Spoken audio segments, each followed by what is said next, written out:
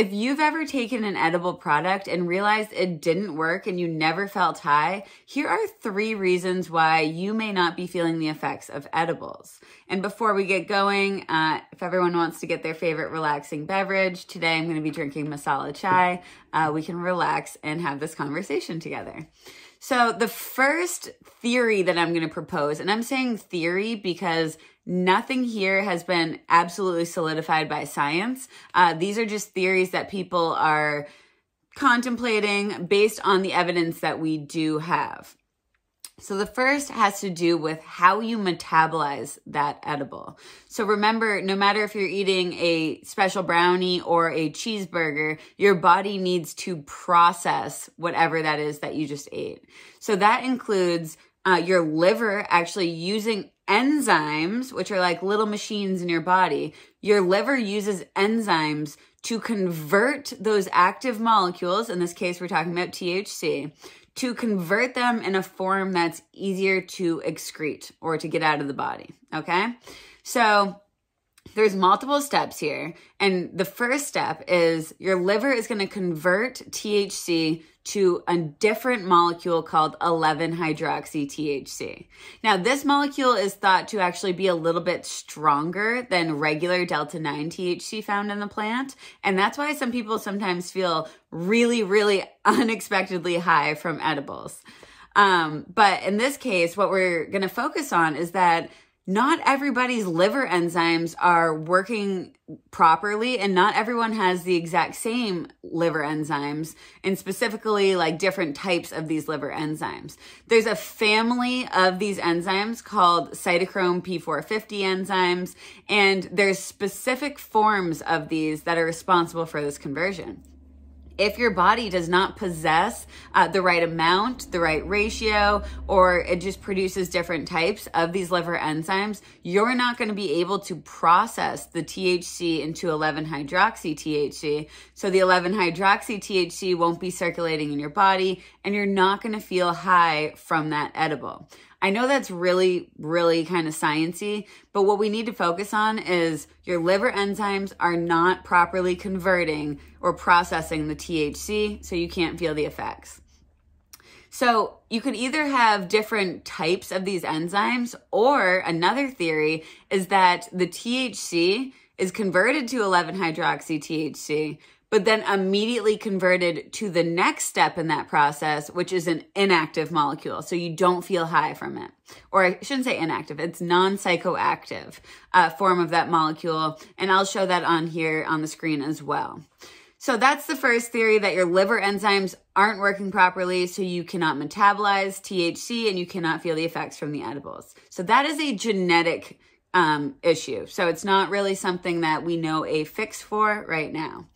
Now, the second theory that I'm going to talk about is the ability for your body to absorb the THC. So in this case, I think many people don't think it really matters how you take your cannabis edible. So if you take it on an empty stomach or a full stomach, doesn't really matter. That's not true. We actually do have recent data, which I'm going to show on the screen here, that we absorb cannabinoids. This data is for CBD, but it is definitely thought that this is translatable to THC as well because they are similar fatty molecules. So your body absorbs the cannabinoids better when taken with a fatty food. So we're going to talk about why that is. So when our body takes in an edible product, it needs to process it in order to be properly absorbed in our small intestine. So our body's going to do this by creating these structures called micelles. And micelles are what I like to think of as like little balls that are going to encapsulate those active molecules, the cannabinoids, in order to be absorbed better so that they can be processed and we can feel the effects better.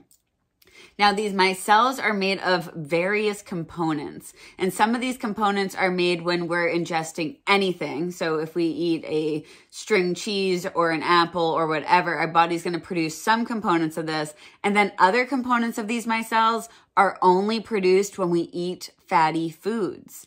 So in theory, if we eat more fat with that edible, we're able to produce more of these micelle structures, which allows it to be absorbed into the small intestine better. However, this is kind of a bell curve. If you eat too much fatty foods, it might actually inhibit the absorption of these molecules. So think of it as like eating a slice of pizza or something to that quantity rather than a whole pizza when you're about to take an edible product. Now, a question I get asked all the time is, can you still feel edibles if you don't have a gallbladder?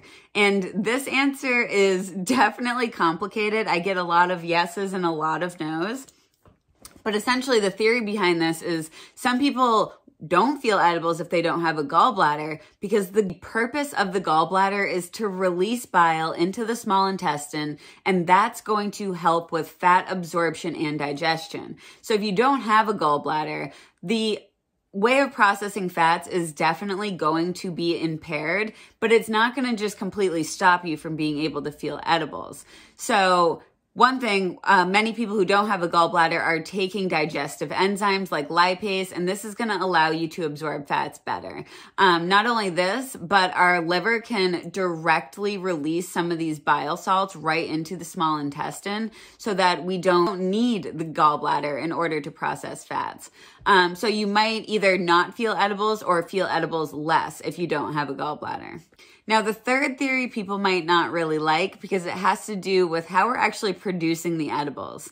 So this does not have to do with people who are purchasing their edibles at dispensaries. This one has to do with people who are producing their edibles at home. So people who are producing their edibles at home are probably, hopefully, familiar with a process called decarboxylation. Decarboxylation is a process where we heat the cannabis in an oven, and this is going to activate our cannabis. So what do we mean by activate? What we mean is that the plant is actually producing these molecules in what we call the acidic form. So they contain an acid group on that molecule. We need to remove that acid group, which you can see circled here in red. And when we remove that acid group, that molecule has been activated. It's much more psychoactive. It's much more available in our bodies, and we're going to feel the effects from it. So if you're making edibles at home, an absolutely key necessary part of that production is to decarboxylate your flour in the oven. There's now different products that you can use to decarb your flour, such as the Ardent, which I use. But if you do not decarboxylate your product correctly, your product is going to be inactive or just non-psychoactive. And you also need to make sure that you're infusing your product in a proper medium, like a butter or an oil or something fatty that can actually take up those molecules, and they can be solubilized, and then you can bake with them and make other products with them. So definitely make sure if you're making your own edibles and you can't feel the effects from them, but you do feel the effects from dispensary edibles, definitely look into your process and make sure you're properly activating those compounds correctly. And then hopefully you can solve that problem. One other kind of just side theory I'll talk about is even your gut microbiota may play a role in how you feel edibles. For instance, some gut microbiota can change molecules and render them inactive or active before they're even reaching circulation. This is definitely just a theory, but it's something to think about because we really don't know why exactly some people don't feel edibles, but it is definitely unfortunate. And I would recommend people who don't feel edibles to try out other products such as nano-emulsified products. So like beverages, those ones are made with a different technology that can kind of pass by some of these issues that we're talking about, and you may still feel the effects from these products.